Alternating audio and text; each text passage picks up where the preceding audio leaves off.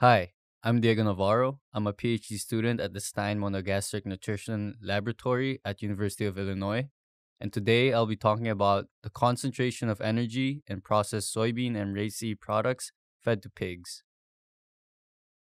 This is the general outline of my presentation for today. I'll start by giving a brief overview of some of the soybean and rapeseed products fed to pigs, and then I will discuss the materials and methods of this experiment and then dive into the results and the conclusions. Let's start with some of the soybean products. This is a simple illustration of how some of our soybean products are produced. We start with the raw soybeans. We remove the hull to get our dehulled full fat flakes, which we can then subject to heat treatment to get full fat soybean meal, or solvent oil extraction to remove the oil to get defatted flakes, which we then toast and grind to get our conventional soybean meal. Defatted flakes can also undergo low heat vacuum drying to get white flakes. We remove the soluble carbohydrates from the white flakes to get our traditional soy protein concentrate. So what is soybean meal? Soybean meal is a byproduct of the soybean oil industry, and it is widely used in swine diets mainly because of its excellent amino acid profile, which is high in lysine and tryptophan, which is why it complements the amino acid profile of corn. However, there are several anti-nutritional factors found in soybean meal. We have antigenic proteins, such as trypsin inhibitors, lectins, glycine, and beta-conglycine. However, we usually see low levels of trypsin inhibitors and lectins in the final product because of the heat treatment used to produce soybean meal. We also have oligosaccharides that are stachyose, raffinose, and verbascose, as well as some phytic acid. These antigenic proteins trigger a transient hypersensitivity response in young pigs, which hinders the absorptive ability of the small intestine, thus limiting the inclusion rate of soybean meal in diets fed to young pigs. However, it's been shown that these negative effects are reduced if soybean meal is replaced with fermented soybean meal or enzyme-treated soybean meal. Enzyme-treated soybean meal is soybean meal that undergoes a fermentation process and is then treated with an enzyme preparation and is subsequently heat treated to inactivate its residual enzymes. The main goal of enzyme treatment is to reduce the levels of antigenic proteins, specifically beta-conglycine, because this is more resistant to digestion. Because of the reduction of anti-nutritional factors, this results in an increased crude protein and amino acid concentration, which makes enzyme-treated soybean meal a suitable protein source in diets fed to young pigs. We also have what we call extruded soybean meal.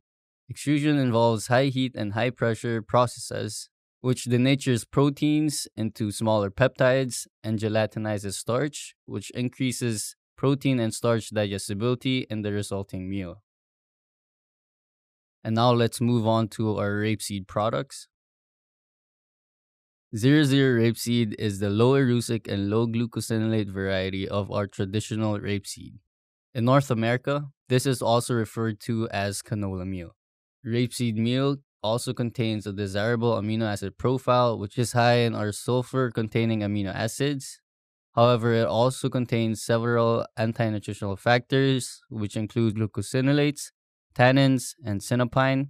And because the hull is not removed in the processing of rapeseed meal, it contains a high fiber concentration with up to 3 times more fiber than soybean meal. There are 2 main oil extraction procedures in the processing of rapeseed. Solvent extraction results in the conventional 00 rapeseed meal. The mechanical or expeller extraction results in 00 rapeseed expellers. These are the test ingredients that were used in this experiment. We had 2 sources of enzyme-treated soybean meal, an extruded soybean meal that was subsequently fortified with an enzyme treatment, a source of soy protein concentrate, conventional soybean meal, conventional 00 rapeseed expellers, and a fermented co-product mixture containing fermented rapeseed meal, wheat, soy molasses, and potato peel. Now, this product came to be because if fermentation increases the quality of soybean meal, then maybe fermentation of rapeseed meal with other components may also increase its digestibility. These ingredients are commercially available in Denmark, with the first source of enzyme-treated soybean meal also marketed here in the US. For the nutrient composition of the test ingredients on a dry matter basis, we have the test ingredients in the columns. For the crude protein, we observed an increased crude protein concentration in the processed soybean products compared to the conventional soybean meal. We also observe a similar concentration of crude protein between the rapeseed expellers and the fermented co-product mixture, but both had less crude protein compared to the soybean products. There was a similar concentration of acid hydrolyzed ether extract between the soybean products, and we observed the highest fat content in the rapeseed expellers due to the processing of this product. We also expected a high concentration of NDF in the rapeseed products because the hull is not removed in the processing of rapeseed expellers, and because of the other fibrous components that were added in the fermentation co-product mixture. However, it was surprising to see a high concentration of NDF in the soy protein concentrate, which suggests that soy hulls may have been added back to this ingredient, which makes it different from traditional sources of soy protein concentrate. Now, for the gross energy on a kcal per kilogram dry matter basis, we also observed a numerically higher GE content in the processed soybean products compared to the conventional soybean meal. And we also expected a high GE content in the rapeseed expellers due to the high residual oil content. Now we look at the levels of sucrose in the soybean products. We have our soybean products on the x-axis and percent on the y-axis. The color of the bars representing each of the test ingredients will remain the same throughout the rest of the presentation. We observe a decrease in the concentration of sucrose in our processed soybean products, and this is mainly because of enzyme treatment. However, enzyme treatment was not as effective in fermenting sucrose in the second source of enzyme-treated soybean meal and the extruded soybean meal compared with the first source of enzyme-treated soybean meal. Similarly, looking at the levels of oligosaccharides, we observe a decreased concentration of stachyose and raffinose in the first and second sources of enzyme-treated soybean meal. But again, enzyme treatment was not as effective in fermenting these oligosaccharides in the second source of enzyme-treated soybean meal compared with the first source of enzyme-treated soybean meal. So the objective of this experiment was to determine the concentrations of digestible and metabolizable energy in soybean products and 00 rapeseed co-products. For the materials and methods of this experiment, 64 barrels of initial body weight of about 20 kilograms were used and placed in metabolism cages. There was a 5-day adaptation period followed by 5 days of fecal and urine collection. The experiment was set up as a randomized complete block design with 8 treatments and 8 replicates per treatment. This is the ingredient composition of the experimental diets. A diet containing 97% corn was used as the basal diet, and an additional 7 diets with corn plus each of the test ingredients partially replacing corn were formulated. The inclusion level of each of the test ingredients are not the same because these diets were formulated to be isonitrogenous. The difference procedure was used to calculate for DE and ME, and data were analyzed using the mixed procedure of SAS with diet as the fixed effect and group as the random effect. Moving on to the results of the experiment. For the apparent total tract digestibility or ATTD of gross energy, we observed that the conventional soybean meal had the greatest ATTD of GE but was not different from corn.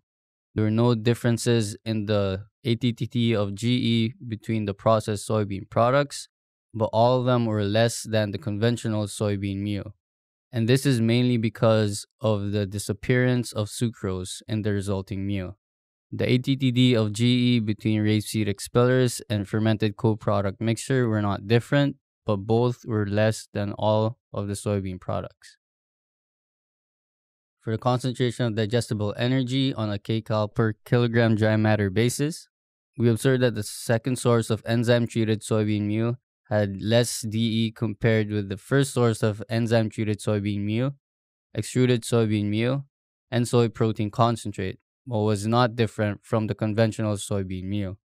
There were no differences in the DE between rapeseed expellers and the fermented co-product mixture, but both had less DE compared with the soybean products. Similarly, for the concentration of metabolizable energy, we also observed that the second source of enzyme-treated soybean meal had the least concentration of ME between all of the soybean products. The difference between the concentration of ME between the first and second sources of enzyme-treated soybean meal may be due to the differences in the processing of these products or variability in the sources of soybean meal. We also observed that the concentration of ME was not different between the first source of enzyme-treated soybean meal and the soy protein concentrate, and this indicates that enzyme treatment does not decrease the concentration of ME even with the removal of sucrose and oligosaccharides in the resulting meal. We also observe a higher concentration of ME in the conventional soybean meal compared with corn, and this has been observed in several experiments conducted at the University of Illinois, and this suggests that book values for energy in conventional soybean meal may be underestimated. There are no differences in the concentration of ME in rapeseed expellers and fermented co-product mixture, but both were less than the soybean products. In conclusion, the concentrations of digestible and metabolizable energy were different among processed soybean products, and the process used to produce the second source of enzyme-treated soybean meal was less efficient in maintaining the concentration of energy compared with the first source of enzyme-treated soybean meal. And lastly, the concentration of digestible and metabolizable energy in the soybean products were greater than in the 00 rapeseed expellers and the fermented co-product mixture. With that, I would like to acknowledge the Danish Pig Research Center for funding this research project. And if you would like to know more about swine nutrition, you can visit our website at nutrition.ansci.illinois.edu. Thank you for your attention.